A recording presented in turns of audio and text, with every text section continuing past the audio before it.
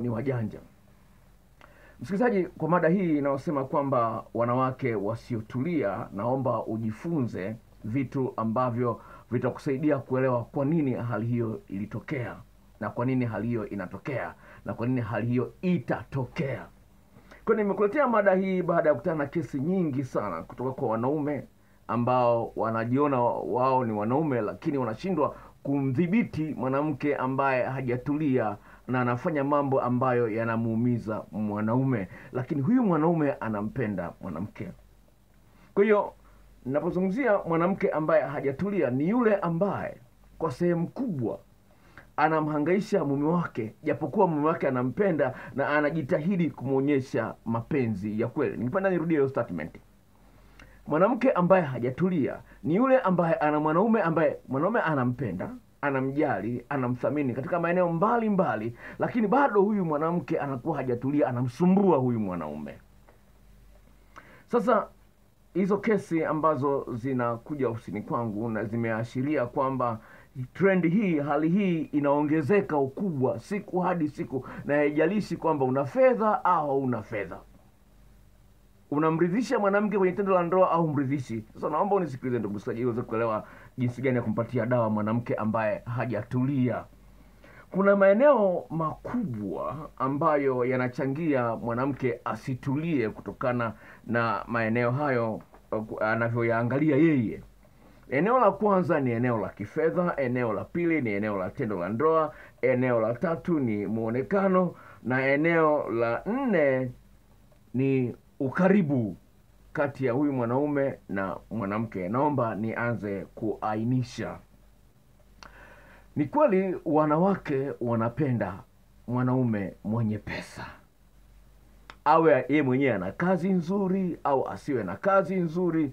Mwanamke ameumbwa ategemee mwanaume. Sasa ninachozungumza hivi, kuna wanawake ambao wana kazi nzuri, sawa, wana kazi nzuri na wana mshahara mzuri, na wengine hata wamewazidi mishahara waume zao, lakini bado kwenye eneo la fedha linawaletea shida kwa sababu zifuatazo. Moja, kwa mwanaume ambaye hana hela na mwanamke hana hela, huyu mwanamke atashindwa kutulia. Kwa sababu gani? Anashindana na marafiki zake au na majirani. Angependa avae vizuri, angependa ale vizuri, angependa anukie vizuri na vitu kama hivyo. Kwa hiyo anapoanza ujinga huo wa kushindana na wenzie, mwanaume wake ambaye hana uwezo wa kumpatia pesa atamuona hafai, na akimuona hafai ataanza kumdharau mume wake, na akianza kudharau ndio unaona anarukaruka. Hilo ni eneo la kwanza. Mwanamke hana hela, mwanaume hana hela, lakini mwanamke kwa sababu ameumbwa na akili ya kumtegemea mwanaume, anamuona mwanaume hana hela, mjinga, mpumbavu, hafai. Kuna wanaume ambao wameachwa baada ya kupoteza biashara zao, au baada ya kufukuzwa kazi, au baada ya kipato chao kushuka. Hizo kesi zipo nyingi sana. Labda nipe mfano mmoja wa kaka mmoja ambaye yeye aliumia sana. Kwa sababu gani? Yeye alipata matatizo kwa kusingiziwa. Sawa, alipata matatizo kwa kusingiziwa kwamba ameiba, akafungwa, akahukumiwa kifungo cha miaka 4. Sasa huyu mwanamke alipokuwa mjinga, ameona miaka 4 ni mingi sana. Sawa, akaamua kuolewa na mwanaume mwingine. Sijui alikuwa na matiti mazuri au makalio makubwa, akapendwa haraka, akaolewa, fine. Kwa bahati nzuri mwanaume, kwa sababu alikuwa anajua ameonelewa, alikata rufaa, ya rufaa ikafanikiwa, akatoka. Mwanamke anataka kurudi. Unaweza kuona jinsi gani kuna ujinga wa kiasi hicho. Kwa sababu sasa naona mwanamke hakutaka kurudi. Mwanaume aliporudi akaanzisha biashara yake ikaenda vizuri, kasema akawa ni mfanya biashara wa kimataifa, Uganda, Kenya, wapi. Mwanamke anataka kurudi. Hizo kesi zipo nyingi. Hivi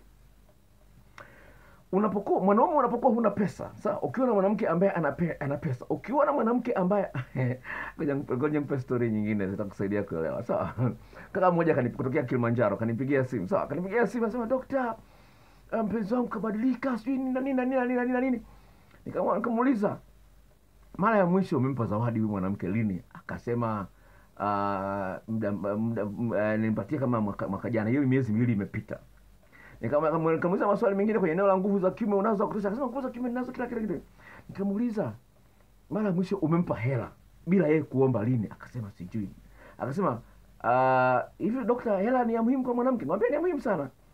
Akasema hivi, sasa mimi mwana kipato changu ni kidogo, sawa, na support mamangu mzazi, baba amefariki, yani uwezo wa kumpatia hela kama yeye, mara nyingi akiomba hela huwa mara namwambia sina, huwa ananuna. Nikamwambia kama ni hivyo, huyo mwanamke uwezo kaenda naye mbali. Kama unaona kwamba akiomba hela ukimnyima ananuna, maana bila pesa yeye hawezi akaenda, kama vile gari bila mafuta hawezi akaenda. Kwa hiyo huyo nikamwambia, bwana samahani, kwa sababu sitaweza kuendelea na wewe kwa sababu sina pesa na wewe unahitaji pesa. Kwa hiyo katika mazingira kama hayo, pale ambapo umepata ushahidi wa kutosha kwamba huyu mwanamke niliye naye nikiwa sina pesa hana raha, tambua kwamba hawezi akaendelea kuishi na wewe, ataanza kuzunguka kwa wanaume wengine kuchangisha pesa.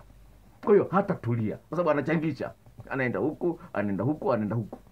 Sasa kwa hiyo dawa yake huyo ni kumwambia, bwana samani, naomba nijitoe, nimeshindwa kwenye hili shindano, nimeshindwa, nijitoe. Ni kweli unampenda, sawa, ni kweli kabisa unampenda kwa moyo wako wote, na unajua utaumia kuachana naye, lakini hawezi akaendelea kuishi na wewe katika hali ambayo unataka wewe aishi na wewe kama una pesa. Ndio lazima ukubaliane na ukweli. Ukipingana na ukweli, wewe ndio utakayeumia.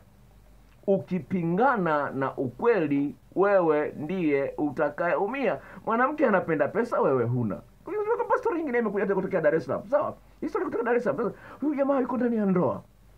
Wana watoto wawili. Mwanaume mkapunguzwa kazi, mwanamke anaomba talaka. Sawa? Mwanamke anaomba talaka. Sasa mwanaume ameachishwa kazi, mwanamke anaomba talaka. Unaweza kuona kabla ya hapo swala kuomba talaka lipo halipo. Kwa hiyo roho yake haijatulia, anaona kuishi na mwanaume ambaye ana kazi hawezi. Kwa hiyo unaweza kuona jinsi gani fedha ina affect. Kwa hiyo cha msingi katika mazingira kama hayo, unapokuwa na ushahidi kabisa kwamba mke wangu anapenda pesa, mpenzi wangu anapenda pesa, yani bila hela hana raha, kwa wewe kuendelea kuwa naye, utaendelea kuumia kazi na kuachia wewe mwenyewe. Ni kwenye kipengele cha pili, tendo la ndoa. Tendo la ndoa ni kiungo muhimu sana katika mahusiano ya kimapenzi. Bahati nzuri nimeweka video mpya kwenye channel yangu ya YouTube inasema tendo la ndoa lisiloboa. Kwa kuwa nina video ambazo kuwasaidia wapenzi wasiboreke na tendo la ndoa. Sasa tendo la ndoa linachangia kwa sehemu kubwa kwa ndoa kusimama, na Biblia inathibitisha hilo. Kwenye kitabu cha Kumbukumbu la Torati sura 24 mstari wa 5, Biblia inasema kwamba mtu atoapo mke mpya asiende vitani, asipewe kazi yoyote, bali kwa mwaka mzima akae na mke wake, ajifunze kumfurahisha mke wake. Kwa mwaka mzima, yani ajifunze kumfurahisha mke wake. Kwenye kitabu cha Wimbo Ulio Bora kwenye Biblia hiyo hiyo sura ya 8 mstari wa 7, nasema mtu kama angetoa mali za nyumba yake yote lakini akashindwa kumpa mapenzi mke wake, atakuwa ni mtu wa kudharauliwa kabisa. Kwa ni eneo ambalo linaleta ugumu sana, kwa sababu ni eneo ambalo watu wengi hawalizungumzii. Kwa hiyo mwanamke atakuwa na matatizo, mwanaume atakuwa na matatizo, lakini yani kuzungumzia kama bwana mume wangu una tatizo, ni wachache sana wenye ujasiri wa kuzungumzia jinsi gani ya kuleta mnogesho kwenye eneo hilo la tendo la ndoa.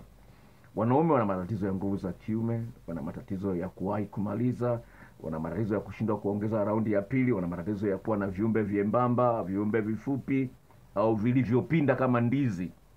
Nimepigiwa simu na kaka mmoja, anasema daktari, kila mwanamke anayetembea naye anaumia kweli. Kisa sema nani, kiumbe changu kimepinda, kwa hiyo kinamsugua tu upate mmoja, upate mwingine usuguliwe, anaumia. Unaweza kuona jinsi yani. Kwa hiyo ni kama ni maeneo ambayo yanapaswa yaangalie. Kwa hiyo nipenda kwambia mwanaume unanisikiliza na mwanamke unanisikiliza, iwapo unathamini sana uhusiano ulionao, ni muhimu sana utengeneze mazingira ambapo unajikuta unao uhuru wa kuzungumzia mapungufu unayoiona katika kutengeneza utamu wa tendo la ndoa kati yako na mwanaume uliye naye, kati yako na mwanamke uliye naye. Unapokaa lia kimya juu ya mapungufu unayoyaona katika eneo hilo, unatengeneza tatizo. Aidha mwanamke atakwenda kwa wanawake wengine, aidha mwanaume atamwona mke wake baridi au sijui ana maji mengi, sijui ana maumbile mapana, atatafuta mwanamke mwingine. Sasa hali hiyo sio nzuri, sawa?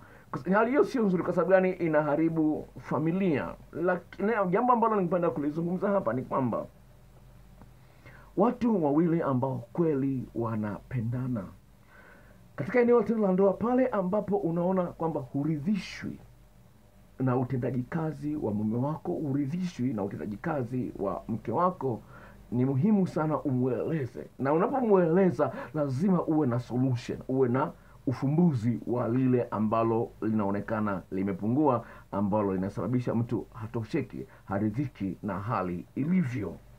Kwa hiyo mwanaume ambaye ana matatizo ya kuwahi kumaliza, sawa, ana matatizo ya kuishia kagoli kamoja, ambayo itasababisha ile hamu yake ya tendo la ndoa isimuishie, lazima atafute solution, atafute ufumbuzi, na ufumbuzi upo na ni wa uhakika.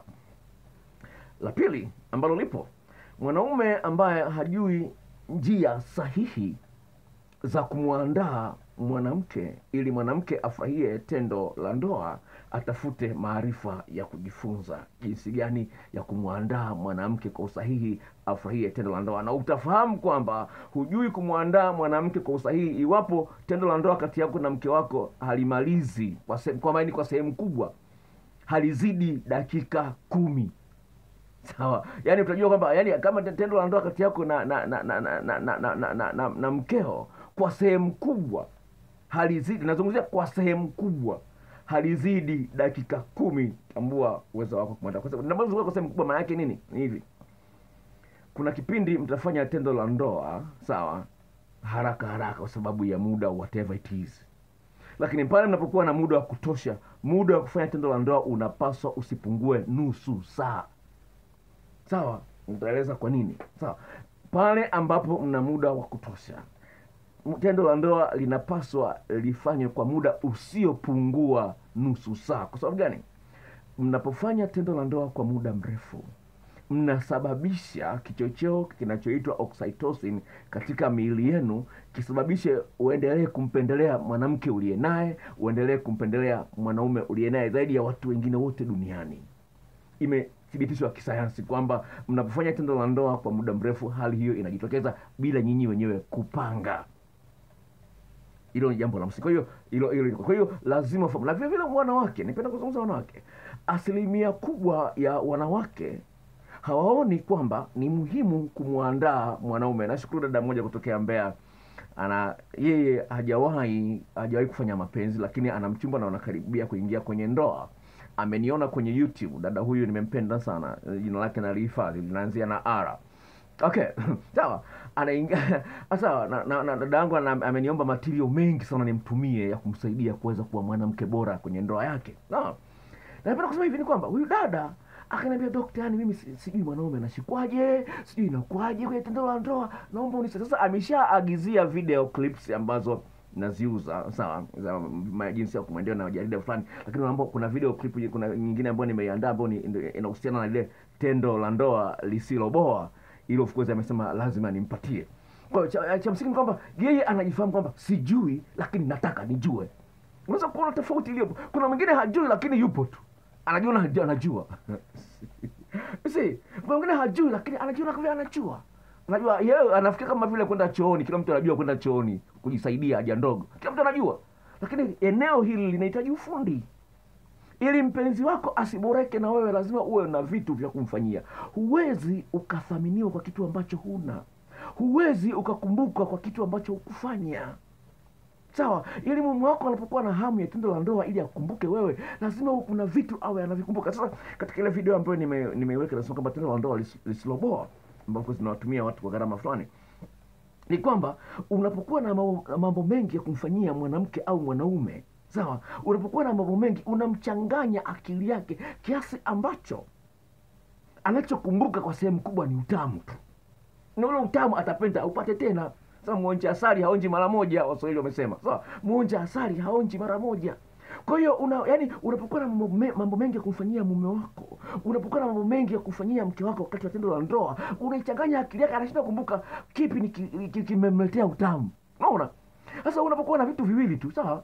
Una vitu viwili tunavyovijua vya kumfanyia mwanaume. Una vitu tu vitatu vya kumfanyia mwanamke. Hivyo ni rahisi kuvijua na kuvikumbuka. Anajua ataanzia wapi, ataishia wapi. Kwa hiyo utamboa kwa sababu anajua vipo, kama huyo ataanzia hapa anamalizia hapa. Sasa mwanaume unanisikiliza, jitahidi kuwa na vitu vingi vya kumfanyia mpenzi wako, awe mume wako au mke wako au mchumba wako, ili umchanganye akili yako kiasi ambacho awe anakumbuka tu utamu, sio ulimfanyia nini. Sasa anapokumbuka bwana huyu bwana anachojua bwana atakushika hapa, atakushika hapa, tayari yameisha. Iwo utakuwa unaboa. Kwa ni eneo ambalo linapaswa lifanyiwe kazi ili mwanamke atulie. Sawa, usipolifanyia kazi itakuponza. Kwa hiyo lazima pande zote mbili. Wale wanawake ambao hawajatulia na waume zao, jamani tulieni. Sawa, tafuta mbinu. Usifikirie kwamba mumeo, sawa, usifikirie kwamba mumeo amekuwa kimeo. Unaweza kumsaidia mume wako akarudia mara ya pili au ya tatu au ya nne. Ukimwona mume wako anaishia goli moja, bado unampenda, wewe ndio ujitahidi kumsaidia abadilike. Kama ni kumtafutia dawa, umeisha kuna wanawake ambao wamesha kuja kuwanunulia dawa waume zao ofisini kwangu. Sawa, mwanamke anaona mume wake ana kiumbe kidogo. Anatambua wapenzi wake alishakuwa nao wawili, wote walikuwa na viumbe vikubwa. Anaona kwamba ni tatizo, anamwambia mume wake. Sawa, mume wake anamwambia bwana basi kanichukulie hiyo dawa, anampa hela, anakuja anachukua. Nguvu za kiume usikuwahi kumaliza. Nimeshaona wanawake wanakuja wenyewe. Wanaume wengine wanaona aibu. Yaani mwanaume mwenzangu kaniona mimi nina tatizo, anajisikia vibaya, labda ni mtu maarufu, ama ofisini kwake na ni mtu ana cheo chake. Nosia, kuna wanaume wengine wanakuja ofisini kwangu, wanapaki magari tu pale, hawataki kwenda kukanyaga ofisini kwangu. Nao wanaona aibu kwamba anaenda kwa daktari wa mapenzi, wataonekana kwamba ana matatizo kwenye mapenzi. Anapaki gari pale kwenye eneo la kiwanja cha jengo la Nyanza, alafu ananipigia sema daktari njoo kila kitu tunaongelea ndani ya gari yangu. Kweli naenda naongea nao ndani ya gari, nawaletea dawa, wanawasha gari, wanaondoka. Sio mmoja, wengi. Sababu na vyao wanaona wengine wanasema bwana niko busy sana, mtume bodaboda sisi na maelekezo. Mtume bodaboda. Mtume bodaboda niletee, niko sehemu fulani nitamlipa hela yake. Hizo kesi nyingi. At least mtu anatafuta solution. Sasa wewe unakaa kimya, unafikiri itaondoka yenyewe tatizo. Hayo mapungufu hayawezi yakaondoka yenyewe, lazima yashughulikiwe. Eneo lingine ni muonekano. Sawa, muonekano. Sasa hivi mwanadamu ameumbwa na macho, na macho yanampa uwezo wa kutoa thamani ya kitu anachokiona. Kwa hiyo mwanaume ambaye hapendi kuvaa vizuri, mwanamke ambaye anavaa ovyo ovyo, muonekano wake unaboa. Sawa? Sasa mwanamke anapokuwa anamboa mwanaume anakuwa hana radha na yeye. Anapokuwa na radha na yeye, anapunguza kitu ambacho nataka kuzungumzia kwa kumalizia, anapunguza ukaribu na mke wake. Mwanamke anakuwa hajatulia, anaona wanaume wengine wanamtongoza sababu ana makalio makubwa, basi anaona kwamba mimi mbona mume wangu hapendi kukaa na mimi, ngoja hao wananitongoza, ngoja niwafuate. Anakuwa ni mchepukaji. Unaweza kuona jinsi gani ni kwamba amesababisha yeye mwenyewe kutokuwa karibu na mume wake. Sawa, kwa sababu na uvaaji wake, mwingine bado anaoga mara moja kwa siku, vitu kama hivyo. Sasa mume wake anakuwa ana keep distance. Sawa, anakuwa mbali na yeye. Sasa anaona mume wangu lakini wanaume wanamtongoza kwa sababu ana makalio makubwa. Sawa, au labda ana matiti makubwa, whatever it is, au ni mrefu, whatever it is. Wanamtongoza. Kwa hiyo anaona kwa sababu natongoza basi ngoja mimi niende huko. Kwa hiyo unakuta mwanaume mke wangu hajatulia, nini na nini, vitu kama hivyo. Kwa hiyo lazima utengeneze muonekano uliona. Lakini lingine ambalo bado kulizungumzia katika eneo hilo. Mnaweza kuanzisha uhusiano. Sawa, mnaweza kuanzisha uhusiano. Maanzisha uhusiano inafikia hatua huyu mwanamke anakuona wewe una kiumbe kidogo. Sawa, tafiti zinaonyesha kwamba wanawake wanafurahia kuona kiumbe kikubwa na vile kukishika. Sawa, unapoona kiumbe kidogo vile vile mwanamke anaweza akaanza kukosa amani na akaanza kuzurula. Jambo hilo kwa sababu uliangalia. Lakini lingine ambalo liko juu ya uwezo wako ni kwamba unaweza kuwa wewe ni mfupi wa kimo kama mwanaume. Wanawake wengine wanapenda wanaume wenye warefu wa kimo. Sasa kimo chako ndivyo kilivyo. Sawa, ndio wa China wameshagundua mbinu ya kumrefusha mtu kimo, urefu wake wa China. Sawa, lakini ina maumivu sana. Sawa, mimi ninayo dawa ya kuongeza ukubwa wa kiumbe, lakini dawa ya kuongeza urefu wa kimo chako wewe na futi ngapi hiyo sina. Lakini kama una kiumbe kidogo, wanaita wana jina lake maalum linaanzia na K. Sawa, hiyo inawezekana. Kwa hiyo cha msingi angalia kama unapungufu katika maeneo hayo, kama kiumbe kidogo tuwasiliane. Lakini katika swala lingine, kama una tatizo mwanamke hawezi akakwambia kwamba wewe ni mfupi, lakini utashangaa tu amejikuta ana interest, anapendelea wanaume warefu. Hiyo inaweza kutokea lingine. Lakini lingine ambalo lipo, ambalo nishaleta hapa studio mara moja likazua kidogo mzozo kwa miongoni mwa watu, ni kwamba kuna wanaume ambao wanapenda wanawake weupe. Sawa, kuna wanaume ambao wanapenda wanawake weupe. Sasa amemwoa mwanamke akidhania kwamba ni mweupe, amejichubua. Sasa hiyo hali akigundua kwamba hii rangi sio yake, inaleta shida, anapunguza mapenzi na mwanamke anakuwa hatulii. Lingine ambalo lipo ni wanawake na wenyewe wanajua kwamba mwanaume anapenda mwanamke mweupe. Sawa, anajua kwamba mwanaume anapenda mwanamke, kwa hiyo wanajichubua, wanaingia gharama ya kujichubua ambayo inaleta shida kwenye eneo la fedha tena. Kwa hiyo ni pointi ya kwanza. Mwanaume ambaye hana hela ya kumpa mwanaume mwanamke aendelee kujichubua, anaonekana hafai, mwanamke atatafuta hela kwa wanaume wengine, kiasi ambacho itasababisha wao wanaume wamtumie. Unaweza kuona jinsi gani. Kwa hiyo hili linasumbua akili wanawake kiasi ambacho wanashindwa kutulia na wanajikuta kwamba wanawasaliti waume zao.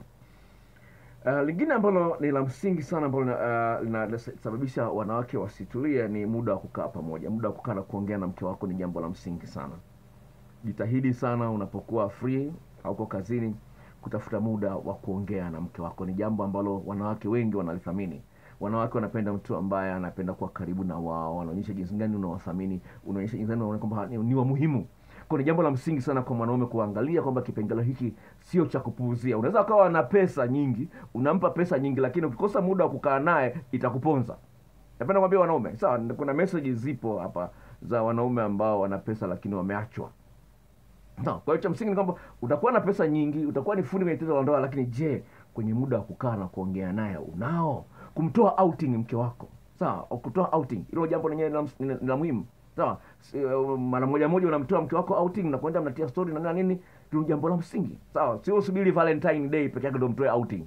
Sawa, ukisubiri siku ya wapenda nao peke yake ndio mtoe mke wako, hiyo itakuponza. Sawa, mume wako na mke wako atajua kwamba tu unafanya usanii, unaigiza tu. Sawa, hayo ni maigizo. Lazima umuonyeshe mke wako kwamba kweli bwana, hiki ni kitu ambacho nakipenda na sio kinatokea kwa sababu ya kuna hii siku ya rangi nyekundu.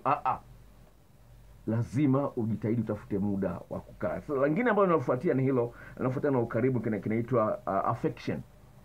Affection yani kwa Kiswahili yani jinsi gani wewe una tabia ya kumshikashika mke wako. Umetoka unaenda kazini, umemkumbatia mke wako, kwa heri, nikutakia siku njema mke wangu. Unaporudi unamkumbatia mke wako. Unapotembea mara nyingine mnashikana mikono, au mmekaa kwenye taksi na papasana kwenye mapaja, vitu kama hivyo. Jinsi gani unaonyesha kwamba unauthamini mwili wake, unathamini ukaribu wake. Hilo ni jambo la msingi sana kulizingatia. La mwisho ambalo ni la msingi vile vile kulizungumzia ili mwanamke asitulie, jitahidi sana kwa mtu wa zawadi. Sawa, mtafutie zawadi mke wako, mnunulie zawadi mke wako, inasaidia mke wako kutulia vile vile. Kwa usisubiri kuombwa zawadi. Kuna wanawake ambao wanaomba zawadi, lakini jitume, angalia mambo ambayo mke wako anayapenda, nunua zawadi, mpatie mke wako ili mke wako ajisikie kwamba ana mwanaume ambaye amemweka moyoni. Sawa, hilo ni jambo la msingi. Kwa hiyo ni maeneo ambayo yataweza kusaidia mwanamke asitulie. Tunaingia kwenye ungo ya maswali, ndugu msikilizaji wa Radio Free Africa. Kama unasikiza kipindi hiki mara ya kwanza, kipindi ni Usiku wa Mahaba, radio unasikiza ni Radio Free Africa. Kipindi hiki kinarushwa mara 2 kwa wiki. Kama unasikiza siku ya Jumatano, tambua kwamba ni marudio. Kipindi kinarushwa Jumatatu, Jumatano kinakuwa marudio. Tunaingia kwenye ungo ya maswali na majibu. Mimi ni daktari wa mahusiano peke yake.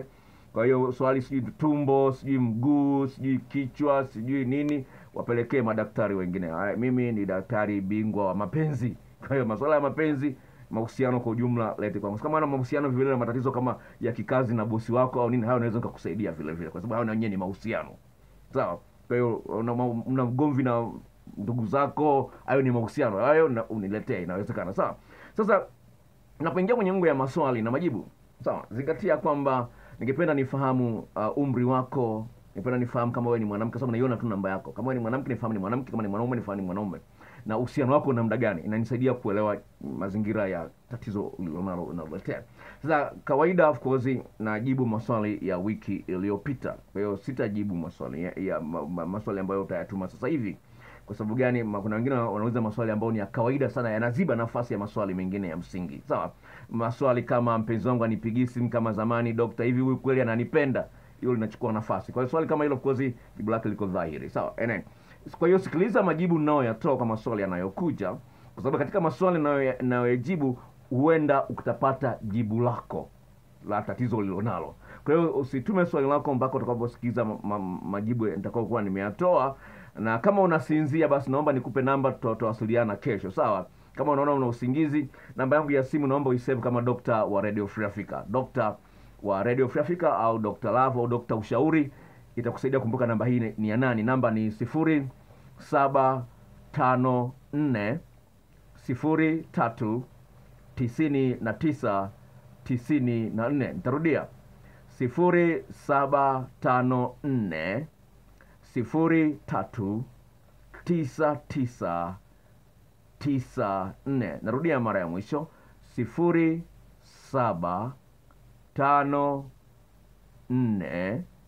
03 99 94. Kwa hiyo kuna 93 pale, kwa hiyo usije ukachanganya. Tunaingia kwenye ngo ya maswali, na swali la kwanza lina kichwa cha habari kinachosema mke hataki simu ishikwe na mumewe. Mke hataki simu ishikwe na mumewe. Swali hili linaeleweka vizuri sana. Linasema, naitwa Meshaki, umri wangu miaka 29. Mke wangu akitongozwa na wanaume lazima aniambie, lakini hataki nishike simu yake, na nikishika maana yake nimeanzisha ugomvi. Dokta, naomba msaada. Wow. Napenda nikwambie, uwe mwanaume uwe mwanamke, ukiona mwenzio hataki ushike simu yake, ameficha mchepuko. Sasa mchepuko unadili nao vipi? Mwanamke anayechepuka unadili naye vipi? Hiyo ni swala lingine, tutaendelea kulizungumzia. Kwa hiyo natambua kwamba sasa anachokifanya ni kwamba akitongozwa na mwanaume ambaye hampendi, hana mvuto anaoutaka, huyo ndio atakuja atakuambia. Lakini kuna wale ambao wanawapenda, sawa, anaona hao wana hela nyingi, na hiyo hao ndio wanaowataka. Wale ambao sio ambao hawana hela ndio anakuambia fulani kanitongoza kwa sababu anajua yeye anaweza kunipa hela. Lakini wale wenye hela amewaficha kwenye simu. Kwa hiyo ni juu yako wewe kama mwanaume, kamata simu hiyo kwa nguvu, alafu ujithibitishie wewe mwenyewe. Sawa, kamata simu kwa nguvu. Kama iwe ndio mwisho, iwe mwisho siku hiyo. Sawa, sawa. Kama hiyo ndio mwisho, iwe mwisho siku hiyo. Kamata simu kwa nguvu. Hakikisha kwamba unatumia nguvu zako zote. Kamata hiyo simu, alafu kama ameweka password, mbonyeze pua mpaka aseme password hiyo nini. Ujue kinachoendelea. Asija kuletea ukimwi bure. Mwanaume mmoja amenitumia message kutoka Kigoma. Ameanza kutoka usaha kwenye ume wake. Sawa? Anamuuliza mke wake anasema mimi sijui, mimi sijachepuka. Wakati mwanaume ana uhakika kabisa kwamba hajawahi kuchepuka. Ana uhakika kabisa hajawahi kuchepuka. Lakini amepata ugonjwa wa zinaa. Ameutoa wapi kama sio kutoka kwa mke wake? Kwa hiyo hilo ni jambo la msingi sana kulizingatia.